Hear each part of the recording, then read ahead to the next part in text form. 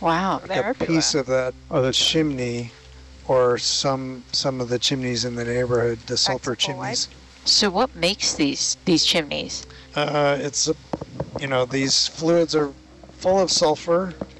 So as the hot water comes out into the cold ocean, it's precipitating all this sulfur. So it goes from in solution in the hot water to being particulate sulfur that just grows a chimney around where the hot water is coming out. There's still some hot water, but I see the shimmer now, finally. Yeah, at the base there. Yeah. Oh, yeah, there's quite a few shrimp right there. There's lots in the cracks. Yeah, they were. So what kind of shrimp do you think they are? So these shrimp belong to a family of shrimp called the Rimicaris, named after the submersible Alvin.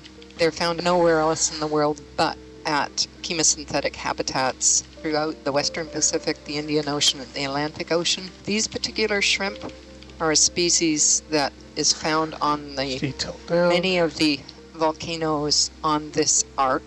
It's almost entirely Rimicaris loihi, but recently Thank you. Yes, that's what second species was found mingled in it and among these shrimp that is a sister species, very closely related. And this is a study that is trying to figure out how this speciation happened, because there are like 99% one species and then 1% this second species, which is a bit of a mystery. Yeah. So this is the deepest we've known this shrimp, but they're here because they are very interested in feeding off the bacteria that are growing on the sulfur on this chimney, just swarming around. And as you can carefully look underneath the head, the little front claws are trying to pull up the bacterial filaments. They don't attack each other. They're not aggressive shrimp at all. They're just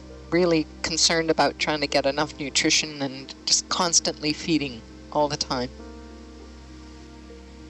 They look very busy.